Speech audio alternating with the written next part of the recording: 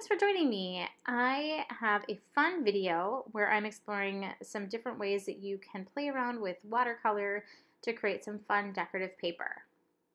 So the first step in any really wet watercolor application is to tape down the paper. I am using simple washi tape and taping it down to a sheet of plexiglass. This is my preferred way to prep my paper.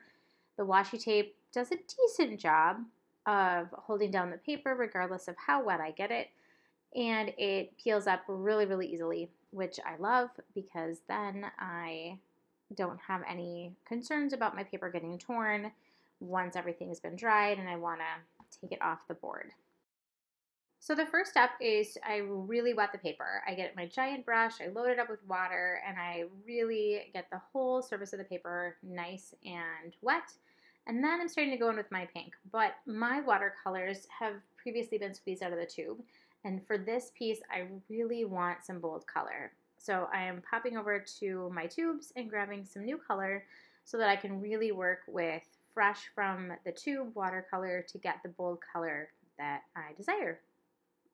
So I was going for a bright pink because I want to create either a jellyfish or a flamingo mixed media artwork out of this paper.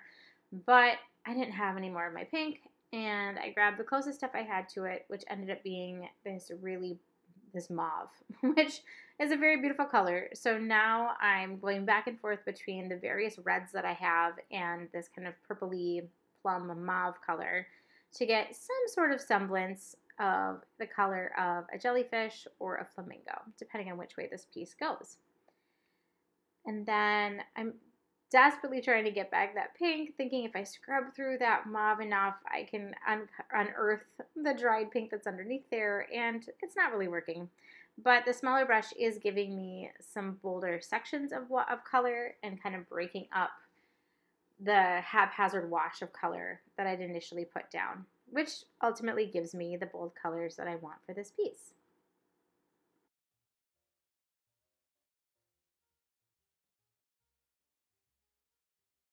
My typical go-tos are, rubbing alcohol, salt, saran wrap, bubbles, but I happen to have a can of compressed air from a class that I was taking with another artist where he was blowing the ink and then transforming the blown ink into characters and images. And I've never tried this with watercolor before, and I made the rookie mistake of shaking up the can of compressed air, which then caused the air to start to get extremely cold, which seemed very odd. Here I'm reading the directions being like, something's not quite right. But it's too late. So I've already shook up the can. So I'm just going to go with it and take breaks so that as the can gets super icy cold, it doesn't freeze my fingers. Now I really love going in with rubbing alcohol. This creates such a lovely effect, but you want to make sure you do it with a brush that isn't one that you typically use with watercolor, or at least you make sure you keep your brushes separate. But when you put your brush in the rubbing alcohol and then splatter it or draw or paint onto the wet paint, it pushes it away, where it creates a hard edge to it, which is different than dropping water onto the wet surface. So I hope you'll try these methods, test them out, let me know how they go, and tag me in your work so I can check it out.